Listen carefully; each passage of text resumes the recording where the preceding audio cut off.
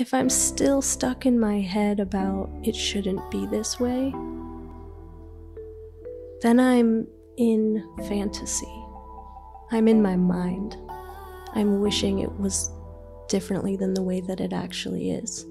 If I acknowledge reality for what it is, if I just, okay, now it's like this, then I'm in reality. I've acknowledged it for what it is, and then I'm in a working plane. I can affect reality. I can make changes to it. If that reality isn't working for me, but I see it for what it is, then I have a starting point, a place to move forward from.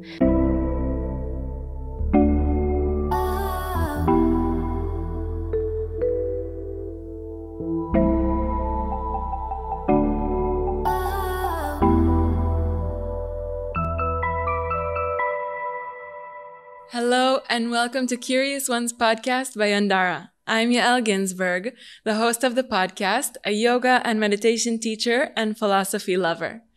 Each week you will hear eye-opening interviews with the different teachers of the Yandara Yoga Institute located in beautiful Baja, Mexico, along with other teachers that pass through here.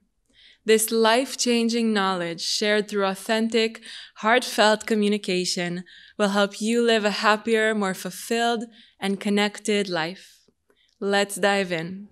I'm so excited to have my guest today, Sarasvati Young. She is an experienced yoga teacher and surfer, an inspired devotional musician and sound healer, studying mantra and music with her mother, Mercy Ananda, who was on the podcast, and I definitely recommend anybody to go listen to that episode as well because she's incredible. Saraswati is a devoted mother and a living, breathing, embodied expression of joy. So I'm so happy to have you on the podcast today. Thank you for having me. I would love for us to start by hearing a little bit about your story and how you got to be a yoga teacher, teaching here at Yandara and living in Mexico. Yeah, well, it was nothing planned. It all happened gradually and without really any foresight. My family and I came here on a vacation to just camp on the beach, to surf. My sister and I drove down with our parents, Mercy and Shivadas, and yeah, we spent a lot of time at the beach here, close to Yandara's location now. And our parents are devotional musicians, so they kind of got tied in with the school and started doing the evening program. The satsang, playing kirtan and mantra and sharing what they do with the students here. So just gradually, my sister and I became more and more involved. I started working in the garden originally, where the pool is now. There used to be a big veggie garden. Amazing. And yeah, there was this really incredible woman here at the time, and she taught me a lot about the garden. And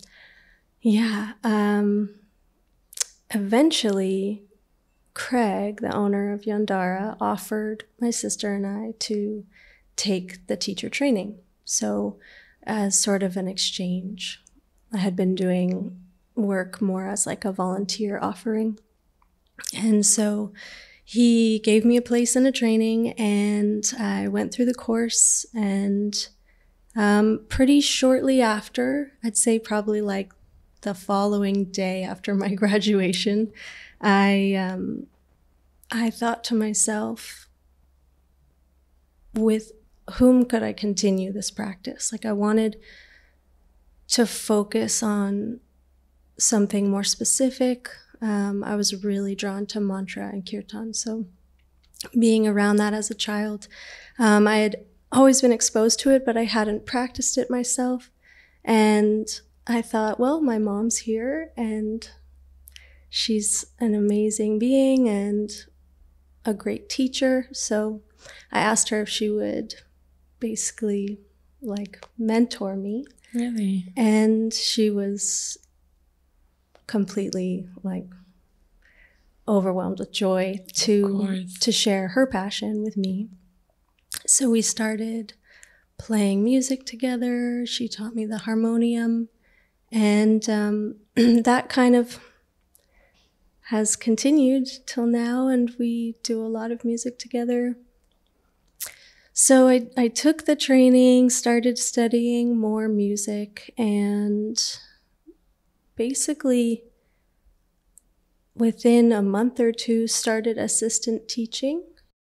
Yeah, I was in classes with Christopher mostly, and just sitting in on classes, watching and learning, and gradually started taking on more and more teaching roles. So it was kind of like an apprenticeship. Mm-hmm. And I didn't plan for any of it. I was very nervous before I ever even started trying to teach yoga. I was really shy as a kid, never really saw myself as being in a teaching role or feeling comfortable speaking in front of groups of people. But I stuck with it, and it did get easier. And became more and more natural after years of doing it. Yeah. And so the mantra part as well, I would sit in with the band in the evening and play songs occasionally, and used to get really butterflies and all those sensations in my body. But I kept doing it, and then eventually it all kind of just became more natural, more relaxed, and really enjoyable. Mm-hmm. So that's kind of been my journey, and now it's been 13 years working at Yandara and teaching, and I've led trainings, and it wasn't anything I sought out necessarily. It was it was handed to me. Mm-hmm. Craig offered, and we're like, okay, cool. Yeah. And then one thing just led to a next. It was very organic. Mm-hmm. I feel like the most aligned things that come to us usually come as an offering and not as something that we kind of seek out and force them, Right. What has been the most meaningful part of becoming a yoga teacher for you? Seeing how it affects others, I would say. Mm-hmm. Seeing the transformation that happens in people that come and participate in our courses, the way they are supported within a group setting, feeling the community and all of that together. Yeah, that's so true. It's incredible. Even if you don't mean to be a yoga teacher training, especially an immersive one in a place where you're kind of staying there and living there for a month or a few weeks, is transformational to anybody who is in it. It's incredible. I definitely recommend to people who are looking to become a yoga teacher to find the time to go and do an immersive experience, because there's also programs that are every weekend or a few days a week while you're doing your other things, which I also see the benefit in that, because then you get to actually apply what you're learning into your day-to-day life. But the transformational value of being immersed in the studies is just unparalleled in my opinion. Yeah, it's a special thing to be able to do, to take the time. It's kind of like a gift you could give yourself to really just explore more deeply, I think. Yeah, definitely. So I would love to talk about your name, because it's very special and it's from the Hindu tradition. So would you tell us a little bit about it? Yeah, so I mentioned my mother is a kirtan musician, and she named me after the goddess Sarasvati. Sarasvati is kind of a Hindu deity that represents creativity, dance, literature. She holds a book in one hand and she plays an instrument. So she's got this sort of focus on knowledge and then expressing creatively. Mm-hmm. I find that our names are very relevant to actually who we become in the world. So how do you feel that you relate to that character? Well, it's interesting because as a child, it was a difficult name to have. No one in my culture was familiar with the name Sarasvati. They had a hard time pronouncing it. And I would just say, oh, just call me Sarah, call me Sarah. And now, as an adult, I've come into this role as like a yoga teacher where that name is sort of part of a tradition that I'm very much involved with. And it's very fitting, and I really love it. Yeah. And what I've chosen to focus on also is very much aligned with what Sarasvati represents. So it's interesting. People have even mentioned you were like, you know, an embodiment of Sarasvati. And I wouldn't say that about myself, but it's an interesting concept to me. And it reminds me just of the vibrational sort of quality of the Sanskrit language, and that perhaps just being called Sarasvati my whole life has sort of instilled a specific vibration that she connects with. Perhaps. I don't know, maybe. Yeah, I mean, that makes sense. I always think about it as in what comes first, the name giving the vibration to the human and kind of growing into that, or is it the vibration of the human that attracted the name? I love that way of thinking about it. Yeah, that's cool. Because like when my sister is about to have a baby now and she's naming, or they're naming the baby, and it's so interesting to think like, where does the name come from? Does it come from your like kind of your gut and your feeling, what you want the baby to be? Maybe you can speak about your son and the way that you named him. Yeah, it's a process. It was for me. I spent months reading names, looking at lists and lists of names, and had several potential options, and then found the name that we ended up using, and which is Naleo. Naleo. Naleo. As soon as I read it and learned more about what it represented, it was immediately, yes, that's his name. What does it represent? Naleo is a Hawaiian name, and it means voice of the people. Yeah. Beautiful. Yeah. Just felt really powerful. Yeah. Maybe one day he'll become a voice of the people. Yeah. His middle name is Oceano, which is Spanish for ocean. Yeah. And so I'm very much connected to the ocean and spending a lot of time there, and his father is as well. And so, yeah, kind of tying that in, it was like this feeling of like a voice of the ocean people. I almost imagine him as like an ocean preservationist or someone involved in just taking care of our earth. I love that. Yeah. It kind of reminds me of the movie Moana. Yeah. I love that movie. It's a good one. He likes it too. Yeah. What we're talking about reminds me a lot about the power of words and the vibrational strength of Sanskrit words.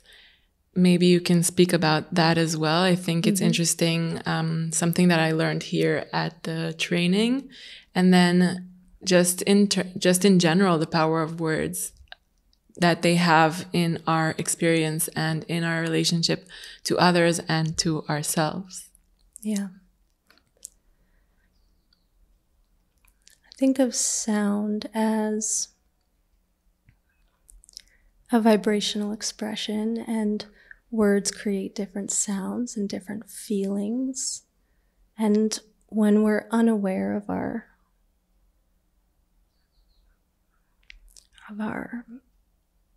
choices, when we're unaware of our self-expression, we can perhaps choose words that have a lower frequency or vibration that might cause harm to ourselves, to others. And when we understand the power of words, when we understand the power of the feeling that they create, that they kind of expand outward and affect everything around us, including ourselves, then I think we can have a little more, take a little more responsibility for the words we choose and speak from a place of understanding, or even just a place of feeling where we're speaking from, like knowing what motivates us. Yeah, and in any language. Yeah. So in mantra and kirtan, we're using words that have specific frequencies. Everything is vibrating, everything makes a sound, and they resonate at different sort of frequencies or speeds out into the space around us. And we can align our own personal energy with those frequencies. So using really intentional vibrations, choosing words that align our energy body to like a loving state or an open state, or whatever the intention is. I completely agree, because I think that sometimes when I want to express myself in a way that really resonates with what I'm trying to convey, I feel like I need to speak slower in order to make sure that the words are really coming from a place of, this is what I want to express in the world, and not from, I don't know, it kind of like, I feel it in my body. Like, is it coming from my belly and my truth, or is it coming from the mind? And I don't even know where that comes from. Maybe it's just like kind of perception of what I think I should be saying instead of what I actually mean. Yeah. Yeah. How do you find has been an effective way for you to communicate? What comes to mind as you're speaking is like the throat chakra, the energy in the throat, which that area is ruled by Sarasvati, just so happens to be, is all about listening.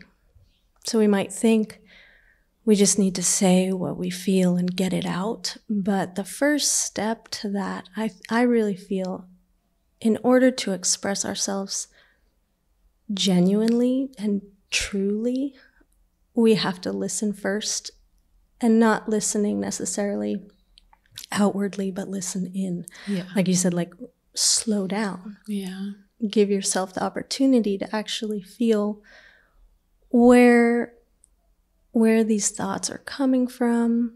Does it need to be said? Right? Finding the way to say it that will be in line with what you're actually experiencing. Yeah.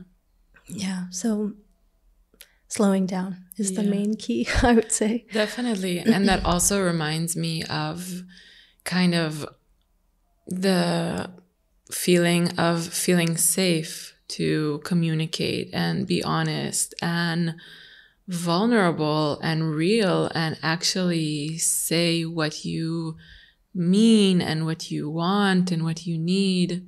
Yeah. How do you navigate that?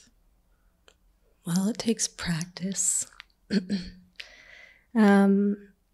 are some tools that have been helpful for me. Like I said, I was super shy as a kid.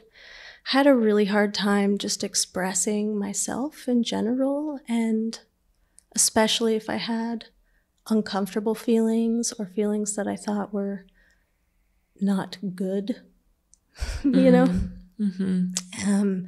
If I was unhappy with a situation, you know, it's easier when things are kind of like feeling all right, but when we have a conflict or something inside that just doesn't feel like it's working for us, then that's when it's helpful to have tools, have like some techniques or some options. So I never really was aware or knew of any of these tools until I came to Yandara. Mm-hmm.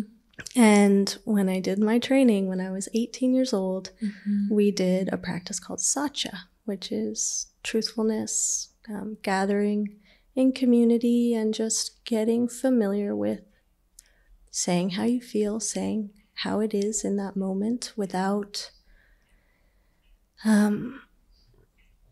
any need to really filter necessarily. And so the tools that have allowed me to speak more freely and with integrity of how I was actually feeling are like using I statements, just expressing things from my perspective rather than you blaming others for how I feel and making it about what they did to me, but just simply stating how I feel in that moment. Mm-hmm. And also noticing where I feel it in my body. So getting below the neck. Mm-hmm. Sometimes when we're experiencing something that's difficult, the mind gets super busy and likes to run off with the story. And so if I can notice like a sensation in my body, maybe a contraction or a pulsation or just anywhere, like a location and a feeling there, really helps me to allow that emotion to be and share how my experience is with others. What do you mean? For example, if I'm having a difficult moment with someone, say it's my partner, and they show up late and I'm disappointed, rather than, the normal sort of communication of like, you're such an asshole. Why'd you show up late again? Like, I'm so sick of this.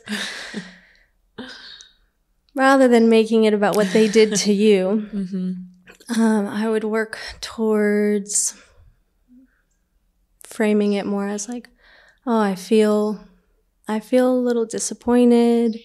There's actually like this deep sinking feeling down into my belly, and it makes me kind of sad. So it's all about me. Yeah. And then they know how I feel. Yeah. But I didn't necessarily blame them for anything. I just gave them a little insight into what their actions caused for me in my body. Yeah. And then when I'm with that feeling, rather than playing out the story of being a victim and they're the one causing this experience in my body, it allows it to sort of transform. So I find that it creates space for that emotion to move if I'm aware of it. If I'm unaware of it, who knows, probably gets stuck somewhere and comes up again later. Someone once described emotion to me as energy in motion. Yeah. And if we let it move, if we just think of it or consider it as energy in motion and like feel it and let it work its way out, then it just transforms itself. Definitely. Instead of like fighting it and resisting it, then letting it flow.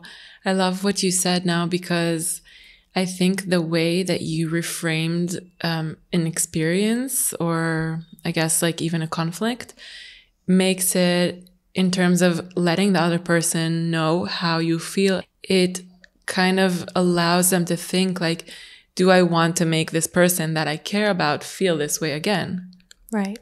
And then I guess it can be also a good kind of like gauge of, is that a person you want in your life? Because if they know that what they're doing is making you feel in this way and they continue doing it, then I guess, would you say that that could be a strong indicator as well?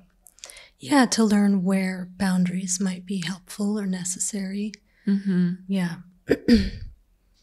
But then there's also something that I'm thinking about recently about focusing on the good, and instead of kind of talking about what's going wrong, let's say we're talking about a relationship, there is use in talking about how we want things to be, right? And making requests and expressing how we experience different things. And then I think there's also a lot of use in focusing on the good. And then when we focus on the good, it expands and becomes more. Hey, I'm quickly interrupting the episode to extend an invitation. If you are interested in deepening into any of the subjects we talk about on the podcast, we offer many different experiences on our beautiful grounds here in Baja, Mexico. From 9-day modules such as sound healing and yoga nidra to breath and meditation, as well as 200 or 300-hour yoga teacher trainings and many different shorter retreats. Check out our website, yandara.com, to see all the information about the different experiences. Let's get back to the episode. I find the practice of gratitude a way to just remember all that I have to be thankful for and shift my attention, especially if I'm sort of stuck in seeing all the things that maybe could use a little more work or attention, like to just also see the things that are working really well as they are. And it reminds me of a quote from Judith Lassiter. She said, yes, progress is like this sort of idea of evolution is wonderful. Our human nature is to want to grow and evolve and change, but right now, right where we are, has a beautiful wholeness to it. It's like sometimes we only see all the things we need to fix, but if we can also see all the things that are perfect just as they are, it's like helps find the balance. What do you mean by that?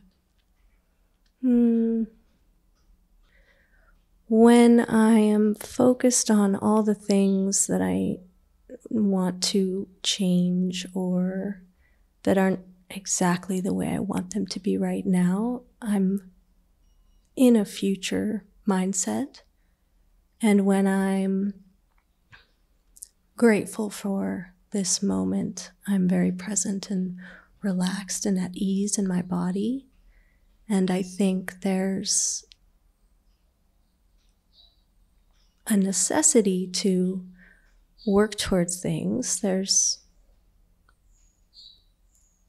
a growth that comes from having goals and knowing what you want to work towards, but there's also like a really nice,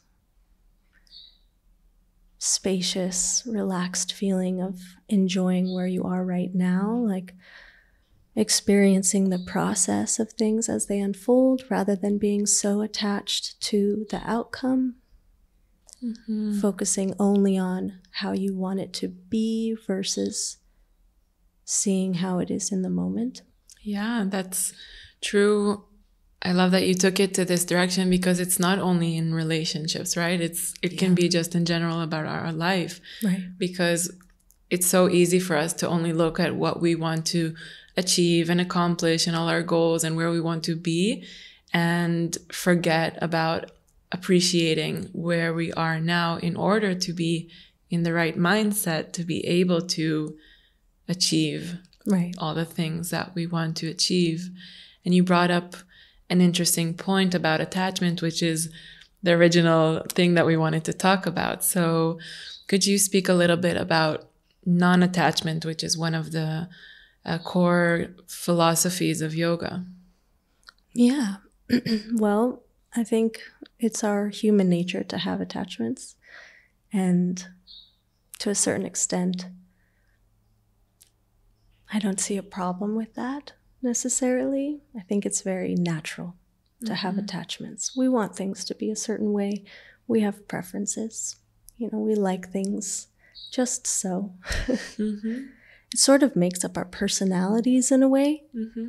And what I like to try and focus on is that when my attachments start to cause suffering, when my preference isn't able to be met, how do I experience that? Like, what does that bring up for me? So if my attachment is really causing a lot of struggle for myself, then that would be an opportunity to let go and practice non-attachment. For me, it's being open to things playing out as they do. It's almost like just acknowledging reality for what it is, rather than holding on to an expectation of what I think it should be. It's like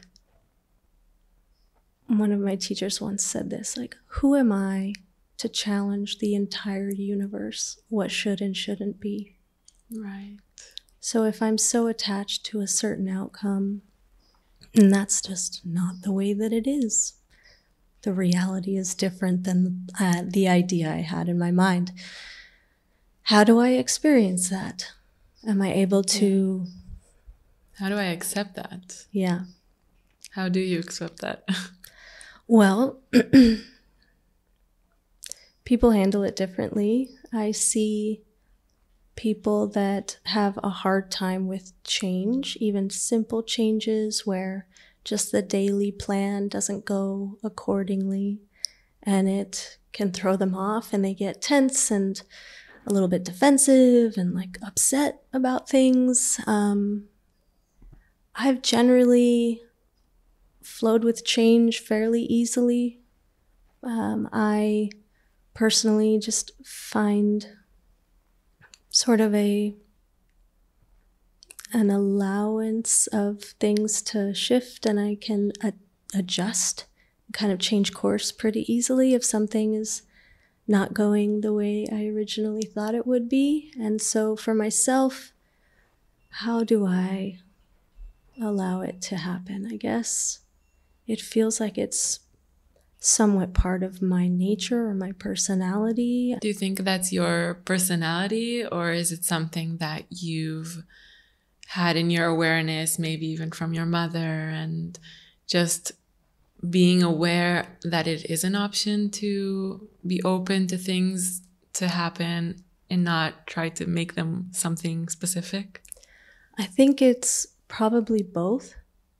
It's somewhat who I am, and so it comes naturally to me, but also I think it's a skill, or it just not a skill, but a mindset that anyone could focus on, that anyone could practice if they had awareness of the moment when something isn't going as expectedly or according to plan, and how they initially respond. If they are aware in that moment, they could then choose to consciously relax their body rather than feel tense.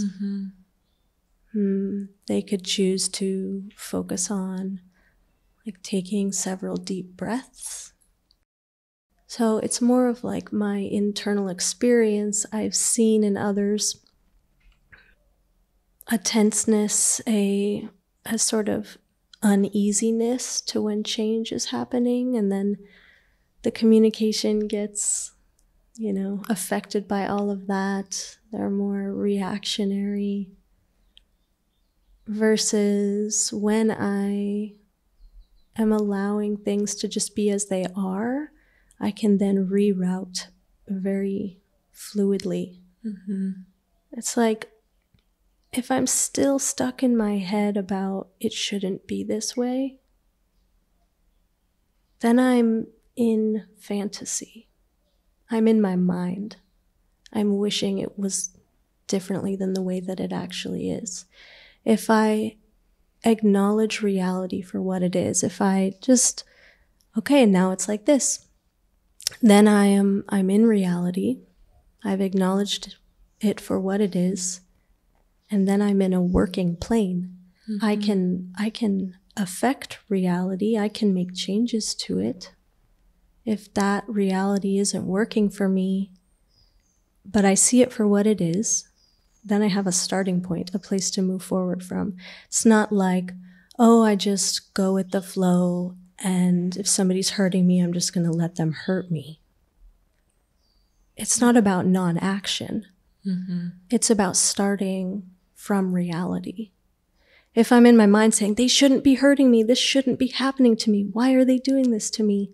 I can't, that's not like a place where I can do anything. Mm-hmm. But if I'm like, oh, this is happening, this person is hurting me, this does not work for me, I'm going to remove myself from this situation. I'm going to do whatever I can to make a change. Yeah. So there's this difference of acceptance, non-attachment, allowing things to be. I like to just remind myself that it's not a non-action. It's just a starting point of seeing things as they are. Mm-hmm. And it also is very empowering, I think, because when you're kind of busy and stuck in this blaming, then you're putting the power on something that's outside of yourself. Right. But when you realize that, okay, this is the situation, it empowers you. It really gives you like more energy. It fills you up with energy in order to be able to respond in a way that either taking yourself out of the situation or even communicating that it's not working for you. Definitely. Mm-hmm. Yeah, like I said, it's like a working state. It's a place where you can move forward based on what's actually happening. Yeah. Yeah. You shared with me that you had a very profound experience with non-attachment in the last year. Would you mind sharing? Yeah. I was talking to a group of students recently about non-attachment, about how it's natural for us to be attached to family members, to loved ones, right? To, the people closest to us. It's one thing to say, oh yeah, I practice non-attachment, but when someone really dear to you is no longer in their physical body, it's like, oh, you really feel the attachment that you had. And I kind of see two sides of it. So my father passed away, and I miss being able to hold him. So there's a part of me that feels a grief or like a longing. And at the same time, I feel so much expansion and love in my heart when I remember that he is in everything. And that I can connect with him any moment, and I often find myself looking up at the sky. He was a pilot, and he loved to fly. So I see him in the birds, and so I feel a part of myself that's attached to the way it was in his body as my father, and then what helps me soften some of the intensity of that, like longing for how it was, is to remember that nothing ever really dies. Energy doesn't just disappear, but it transforms. And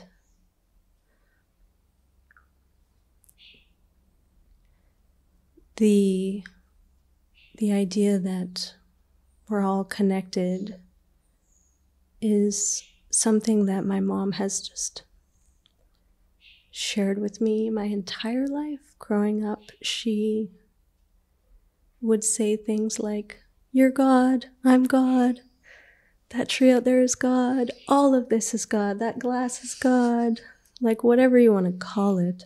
Mm-hmm. And so that's something I'm really thankful for, because I get like a bit of relief from some of the sadness when I remember that, and that feeling of connection is basically what makes it all okay. Mm-hmm. Wow, that's really beautiful, and I think it's so meaningful in the way that if we truly want to embody and lean into this feeling of connectedness and also non-attachment, so not being attached to how things maybe form physically, remembering that it's all part of a whole, that even if something isn't something that we can currently see or feel, doesn't mean that it's not there and that we can't connect to it in a different way. Yeah. So how do you, I mean, you mentioned the sky and the birds, and do you have a practice of kind of connecting to him, maybe speaking to him, maybe even asking for advice? Mostly being in nature is what reminds me, and gives me that feeling of like just expansion and connection in my whole body. Sometimes I'll remember things that we did together, and the other day I drove with my brother and our children, so my son and his two boys. We took a road trip to the hot springs here in the mountains, and my brother inherited our father's truck, and we were driving back in the big diesel truck with all the kids in the back, and I just felt like he was with us. I just thought, Dad would love this. Beautiful. Thank you for sharing that. Yeah. It was the type of thing he always did with us. Like, he would take us into nature all the time, and we would explore and have a lot of adventures and fun together. So he's kind of is there with you, you know? Yeah. In the tradition that he instilled in you, and the family that he created, and all that he taught you, you know, to appreciate nature, to go out there and spend the time with you. So in a way, he's there with you. I heard somebody speak about this yesterday, that he is with you in the way that in everything that he gave to you and all the lessons that he taught to you, and in that way he is still in your life as well. Yeah, I feel really thankful for everything he shared with all of us, all of his children.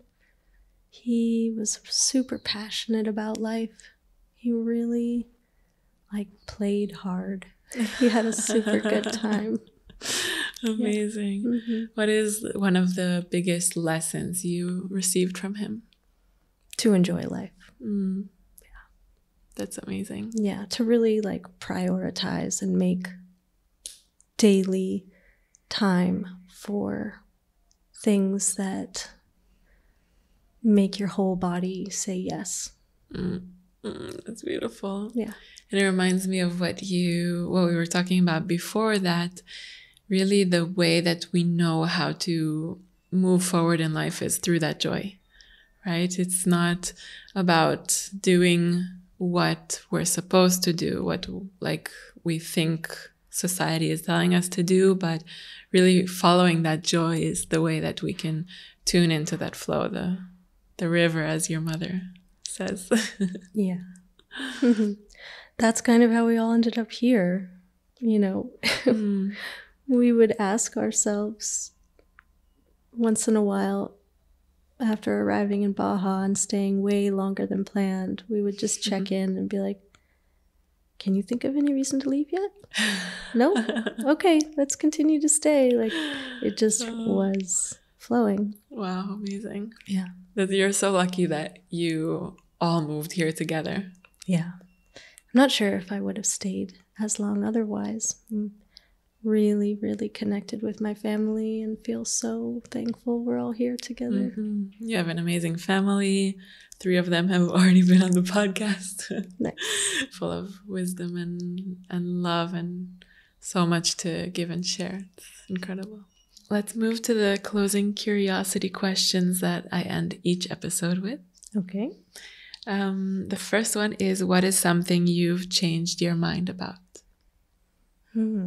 I've changed my mind about how I think other people should act.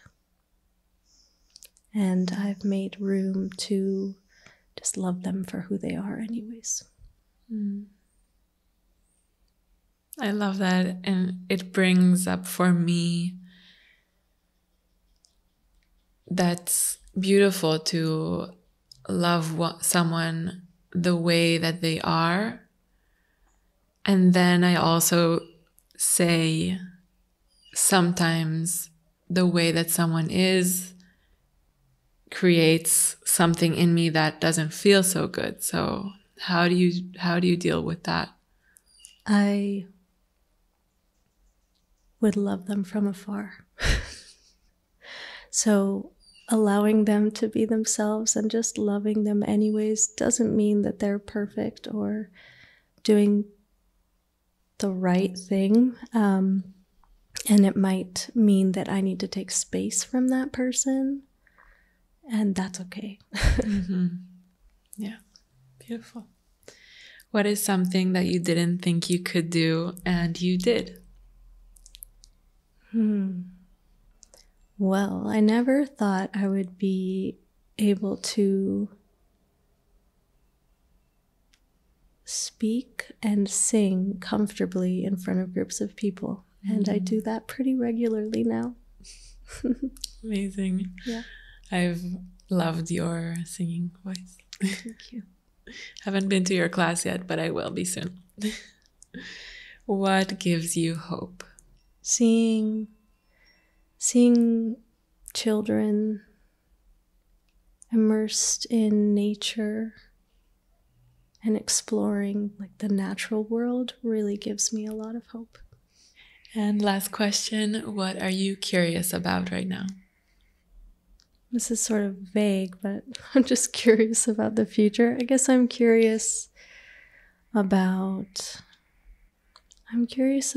a potential future partner that I maybe am dreaming up for myself. Beautiful. Yeah. So curious to see where that goes. Yeah. Sarasvati, thank you so much. I really enjoyed this conversation. Thank you for having me. Now, after this time to nurture your mind and your spirit, we invite you to take a moment to consider others. A kind wish might come to mind. Know that what we learn becomes more valuable when we apply it and share it with others. So share this episode on Instagram stories, tag Yandara and I, or share with a loved one so that more people can benefit from it. Our hope is that the search will lead you home to who you already are, to what was always there. We'll be back next week with more inspiration, honest conversation, and insight into the energetic world around us. Thank you for listening and watching.